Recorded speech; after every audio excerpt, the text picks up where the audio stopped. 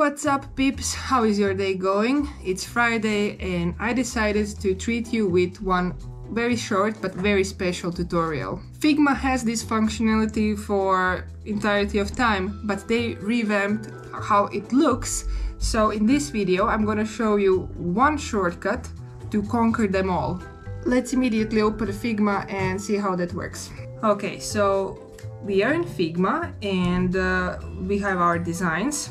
And then, if we go to menu, this little dusty thing that nobody ever uses, you have a new menu item that's called Quick Actions. Before, it was just an input and then you can search something from your menu.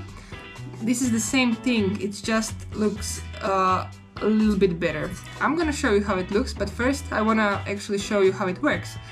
So, everything from these menu items you see, absolutely everything, no matter how deep it goes in hierarchy, you can access from Quick Actions. You can see recent ones I used, and you can search menus, commands and plugins. Well, plugins is actually super useful for anybody who has more than 2 plugins installed on their Figma, because you can access all the commands by just, typing on keyboard. It's extremely fast. Let me demonstrate.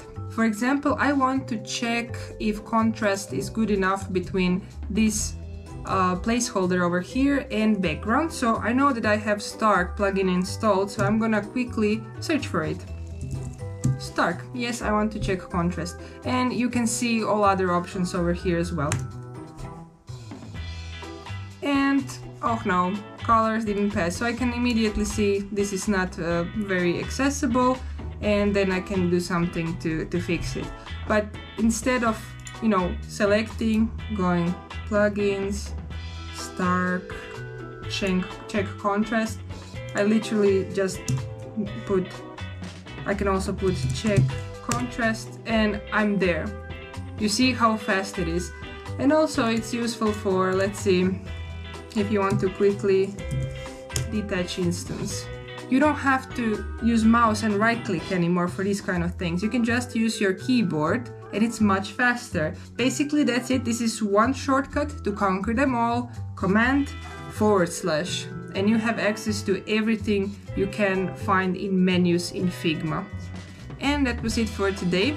Don't click away just yet. Important thing, please subscribe before you leave. It means so much to me. And also, while at it, put thumbs up. If you have any questions, you can put comment and I'm reading everything, so I will try to help you. And until next time, ciao ski!